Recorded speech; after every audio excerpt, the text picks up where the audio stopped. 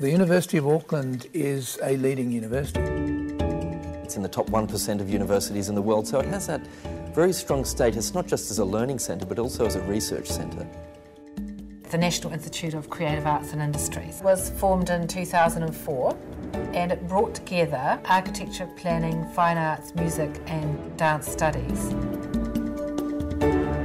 The bringing together of the disciplines offers opportunities, I think, particularly at postgraduate level. We're all interested in making, designing, orientating ourselves towards new ideas and challenging, risk-taking. And in fact, it's hard to find another faculty just quite like ours anywhere else in the world.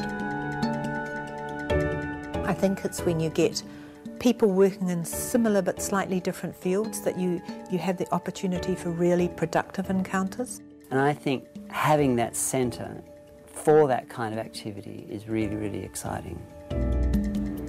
Auckland as a city is really a creative capital. It's got 39% of New Zealand's creative industries based here. The location of the campus is very central to downtown Auckland. It means that you have access to all the most current shows and theatre that are happening in the country.